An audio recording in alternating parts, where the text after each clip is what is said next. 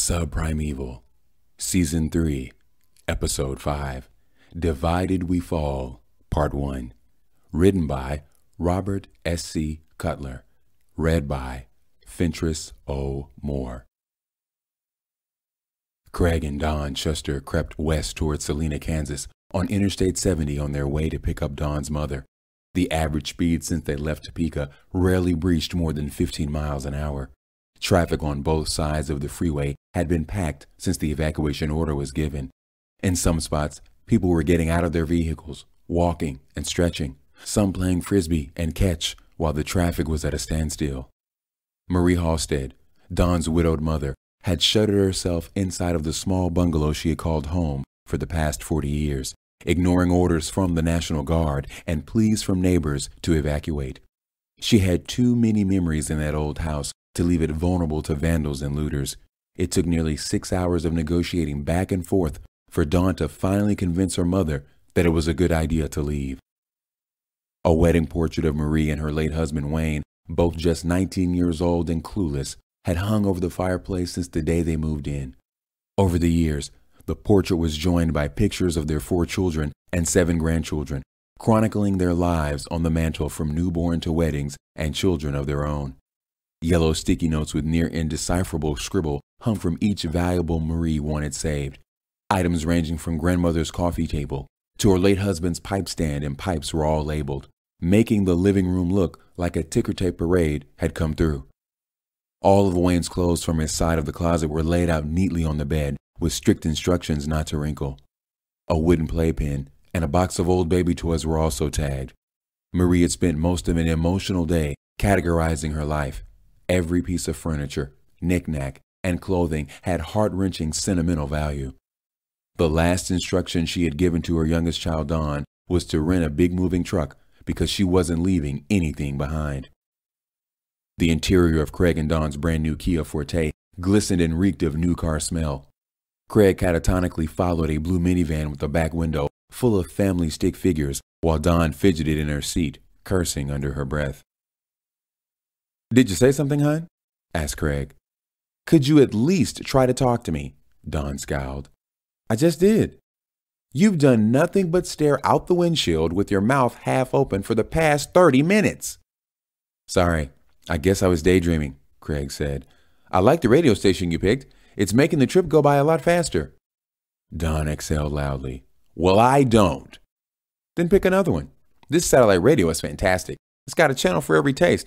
I'm sure glad I let the car dealer talk me into getting it." Dawn looked up on her husband with abhorrence, studying his awkward profile, from his small chin to his bigger than average nose. His inclined forehead, accented by bushy red eyebrows, seemed to slope back forever.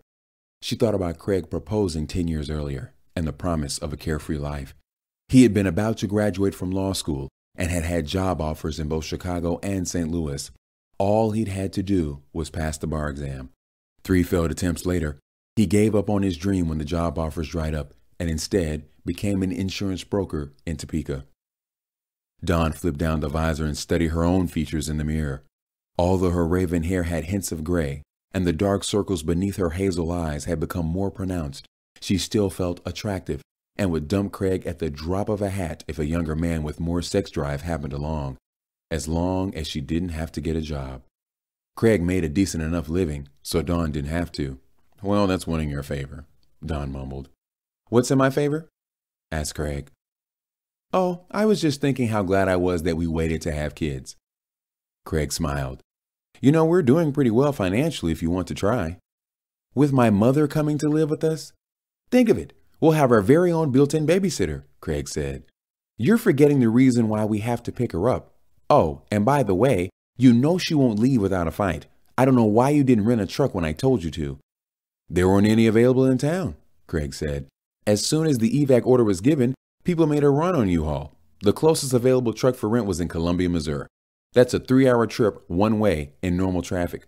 We wouldn't have been able to get to your mom's house until at least tomorrow with the way the roads were clogged." "Don't worry. She'll blame me as always," Dawn pouted. "You can never do anything wrong in her eyes, Craig. The entire family thinks you're a saint for marrying me." "Why do you always say that? You know it's not true. Wayne, Kathy, and Barbara All have successful careers and wonderful families, Don mocked. They live in picture-perfect houses and live picture-perfect lives. And then there's me. I don't have a job, I didn't finish college, and I haven't given birth. Craig shook his head and laughed. Your brother and sisters are not that great. Wayne Jr. moved to Arizona right after college and has only visited a handful of times. Heck, he didn't even fly home for your father's funeral. Your sister Kathy's been divorced twice and has a restraining order against husband number 3, and Barbara's kids all have felony records. Both of your sisters had excuses why they couldn't help your mom, and they live an hour closer than we do. She still treats me like I'm some kind of disease. I've seen a change in your mom after your father died. She doesn't have him to lean on anymore, and even though his life insurance more than paid off the house and car, there's a lot of stress in her life.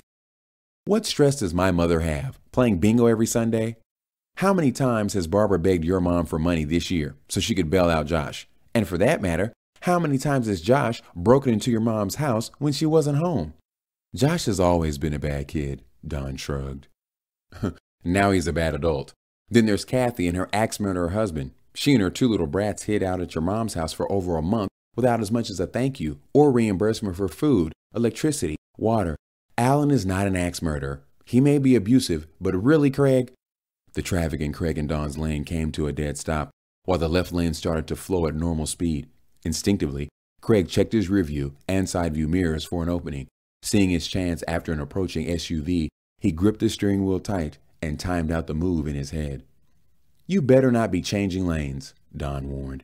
You know as soon as you do, the left lane will come to a stop and the right lane we were just in will start to move.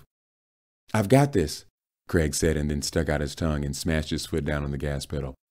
With a reckless and jerky move, he had the Kia moving at 40 miles an hour, and then as quick as it had started, the flowing traffic slowed and then stopped altogether. Out of the corner of his eye, Craig caught the glare from his wife as the traffic in the right lane picked up speed. I hope you're happy now. You could have gotten us hit, Don yelled. At least I'm not following that minivan anymore.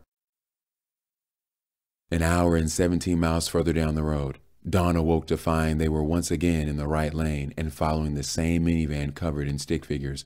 In addition to changing lanes, Craig had also changed the satellite radio to the disco channel. The steady thump, thump, thump of the bass felt as if it were coming from the backside of her eyeballs. This is what you chose to listen to? Don griped. I know all the words to most of the songs, which helps me stay awake. How do you get the regular stations on this thing? Asked Don, while searching for the FM button with her finger. I want to see if they have more news on the infestation nonsense.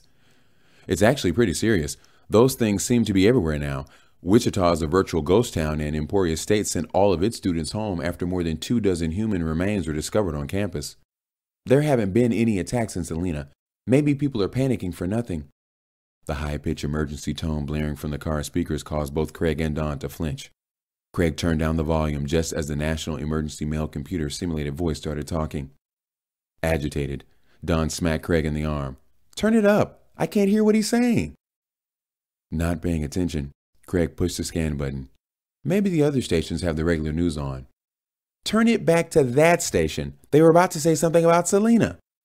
I don't remember which one it was. Try the 90s. I think it was one of those. All right, calm down. I'll find it, Craig said. The sarcastic tone in his voice infuriated Don.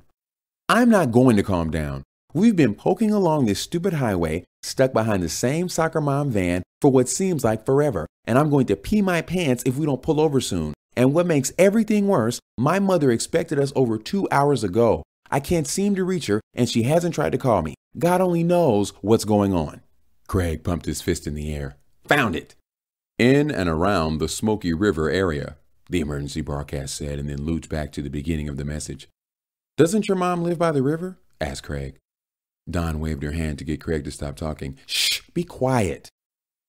This is an emergency broadcast for Salina and the surrounding areas, the broadcast started. An evacuation notice has been given for the following counties: Dickerson, Marion, McPherson, and Saline. Blockades have been set east and west of the Smoky River. Please do not attempt to cross any of these barricades. To do so could result in serious injury or death. Do not approach any unknown animal. In the event you encounter one or more of the new species, remain in your car or residence. Evacuation signs have been placed at all major thoroughfares. Residents are encouraged to proceed with great urgency in and around the Smoky River area. A tritone rang out, followed by a long, annoying buzz, and the report started again. "How close does your mom live to the river?" asked Craig. Don stared straight ahead with blurry eyes. "Maybe a mile, maybe less." "Crud, we're 20 miles away. We'll never get there before sunset at this rate. Bring the GPS up on your phone. I'm getting off at the next exit." Every time Marie thought she heard a truck outside, she would get anxious and move hastily to the living room windows to see if Don and Craig were driving down the street. Looking out at her deserted neighborhood, she felt like the last person on earth. Even the birds seemed to have left. Walking back to her chair where she had spent the last couple of hours waiting, Marie turned on the television and started surfing through the limited channel selections. After her husband had died, she couldn't find a reason to keep paying for cable television since she only watched the lower channels herself. So last Christmas, Don and Craig bought her a digital receiver, and she had been planted in front of her 20-year-old boxy television ever since. The only station that wasn't airing the emergency broadcast warning was showing reruns of her favorite sitcoms from the 50s and 60s, which was fine with Marie. If she became tired of the news, modern-day TV shows, or just the dead silence of her old house, she would turn the TV to channel 34, knowing she could always find an old friend no matter what show was on. Marie relaxed for the first time that day, giggling as Mr. Wilson chased Dennis the Menace inside of Mr. Wilson's house, pleading for him to stop right before there was a big crash. Through the roar of the canned laughter, Marie heard another crash. Thinking the sound had come from the television show, she paid no attention until she heard yet another crash. Marie muted the TV. The sound of glass breaking made her jump. The sound of her carousel horse jewelry box playing the familiar sweet tune Wayne used to whistle gave her shivers. Something was in Marie's bedroom. From her vantage point in the living room, she could see its shadowy outline milling about the foot of the bed. Filled with fear, the telephone hanging on the kitchen wall seemed miles away. The front door seemed closer, but if she ran outside to get away, there was no telling what might be waiting for her on the front porch. Marie had half-heartedly listened to the newscast describing the creatures and warning all residents to keep their distance. In Marie's mind, this tragedy was happening to someone else. The evacuation was just the unfortunate result of someone high on the food chain having too big of an imagination. Now she wished she had paid better attention. Keeping an eye on the doorway to her bedroom, Marie awkwardly rose out of her chair, while whatever the thing was seemed to be engrossed in a cardboard box full of old shoes. She hurried over to the phone and uncradled it too hard, causing her to lose grip of the handpiece. When the hard plastic smacked against the linoleum floor, the thing in the bedroom paused and then scampered out into the hallway. Pulling on the twisted elastic cord, Marie hoisted up the handset like she was reeling in a wiggly fish. She dialed Don's number and held the phone up to her face, gripping it so hard that her fingers ached. Out from the dark hallway and into the evening sun-filled living room, a creature the size of a German shepherd appeared. Marie grabbed a tall bar stool and placed it in between her and the creature. Just as Dawn answered her phone, the creature rose up on its hind legs and growled, and Marie screamed.